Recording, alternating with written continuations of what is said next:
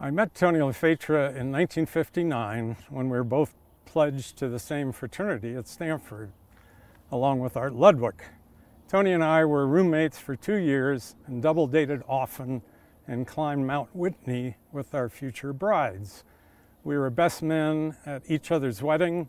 We shared a love for fly fishing and went fishing together numerous times over the years, along with dinners and visits back and forth at our homes.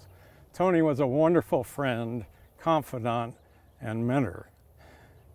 At college, Tony studied hard. Few were as diligent.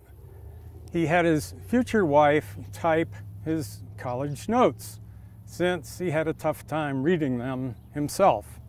Handwriting was not his forte.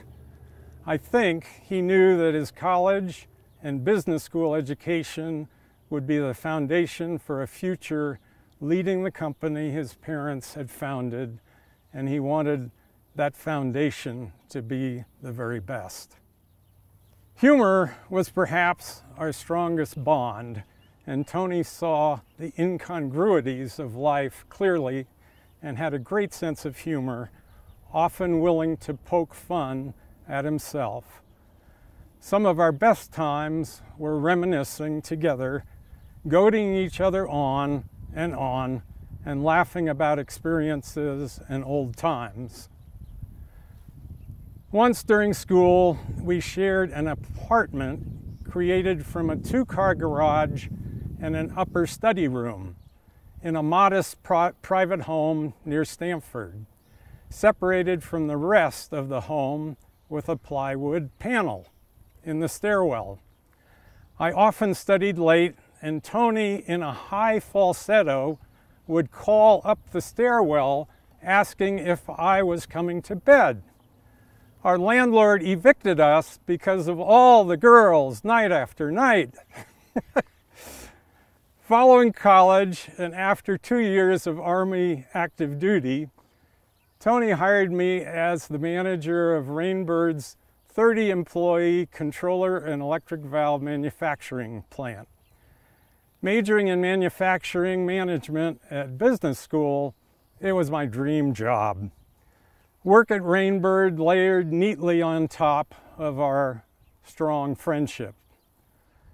All who worked with him at Rainbird recognized his dedication to growing the company. Tony consistently focused on doing what he thought best for growing the company long term, succeeding wonderfully in that regard.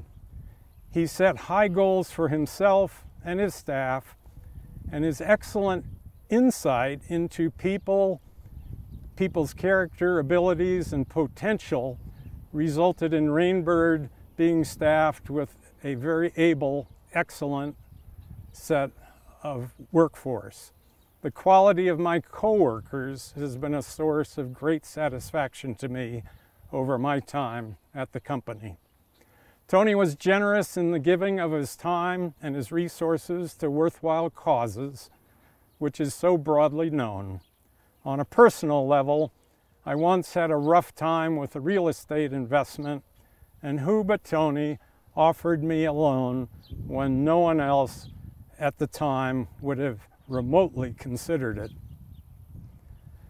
I left Rainbird for 17 years mid-career, but when Tony heard that my employer had been sold and that I was looking, he invited me back at age 63, and I've been back ever since.